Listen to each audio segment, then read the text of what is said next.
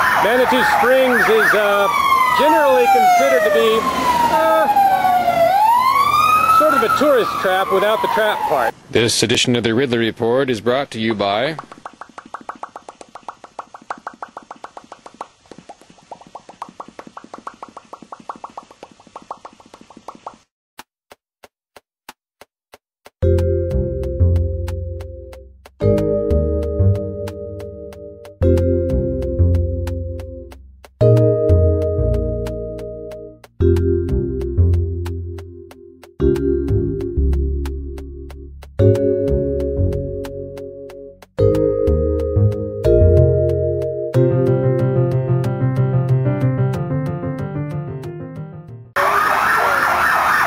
Manitou Springs is generally considered to be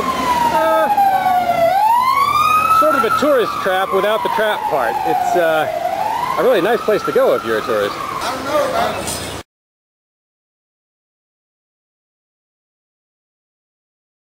So it is interesting. I mean, these gentlemen, again, not here for the burn, but they look like they're dressed to protest. Oh yeah, we'll protest anything.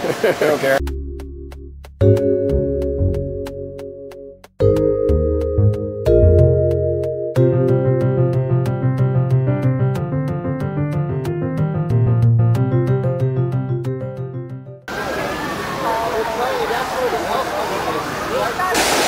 Right outside Colorado Springs, and Soda Springs Park here is right in the middle of the tourist zone. It's where she's scheduled her burn.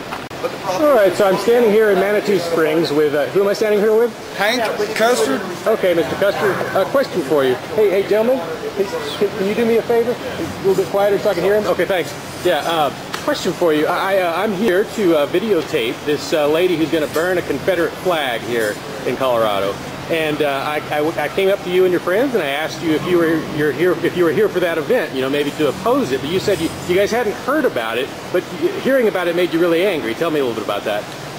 Well, I mean, there was a lot of blood spilled over not just that flag, but the American flag and the flag from the South, you know, and a lot of our ancestors. You know, I grew up in Oklahoma, and there was brothers fighting brothers in that war. I mean, how could you imagine coming up on your brother and he points a rifle and you got to shoot him first?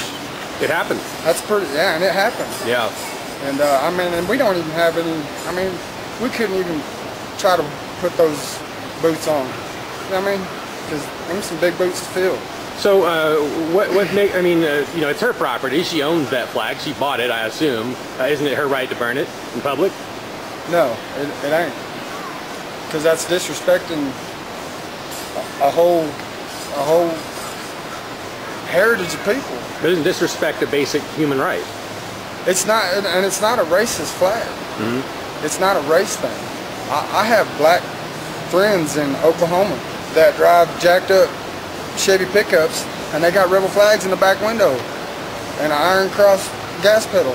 I mean, you know, they own it, I guess. It's about where they dominate it. They earned it too. You know what I mean? They earned the right. Black people earn the right to fly the rebel flag just the same way. Black people from Georgia, they'll fly that flag. Well, what if I use the same argument that you're making to try and stop you from burning a communist flag or a Nazi flag or a? I'm not going to burn. I'm not going to do that. I don't have no interest. Somebody else had a belief at one time, or might still have a belief in that flag, and that's their right. And it's not. I don't. If they're not bothering me, then I shouldn't. Why?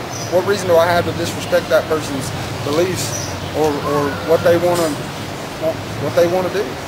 Now, when you're burning that flag, you're disrespecting somebody's. You know, I mean, that's a whole state. All right, Mr. Custer, I appreciate your time. Yes, sir. Yeah. And you had one other thing you wanted to add. Yes, sir. Freedom ain't free. I was running off into the field. So all them boys coming back from Iraq, missing arms and legs. Remember, when you think you got it bad, you ain't seen nothing. You could be sitting in a vet hospital with a double amputee and three kids and a wife. So y'all tip y'all's hat to them boys when you see them. All right, thanks, Hank. Yep. Have a good day.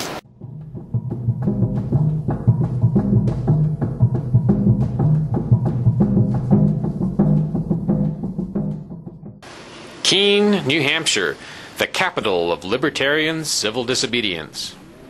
The folks over at freekeene.com believe this is the place you should be if you believe in peaceful non-cooperation. freekeene.com invites you to the beautiful hills of western New Hampshire and invites you to join their peaceful evolution. freekeene.com